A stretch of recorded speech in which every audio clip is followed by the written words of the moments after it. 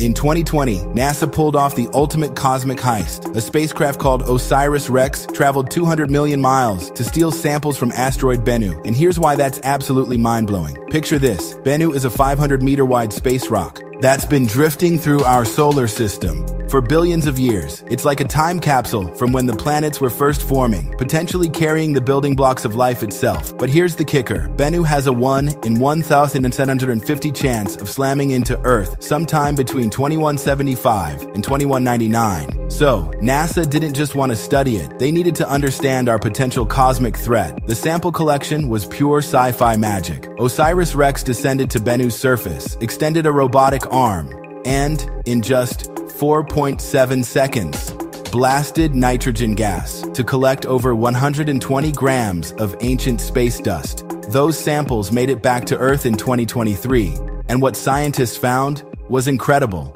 Organic molecules, evidence of water, and clues about how life might have started. We literally brought home pieces of the early solar system. This isn't just cool science, it's planetary defense in action. Stay curious and keep looking up.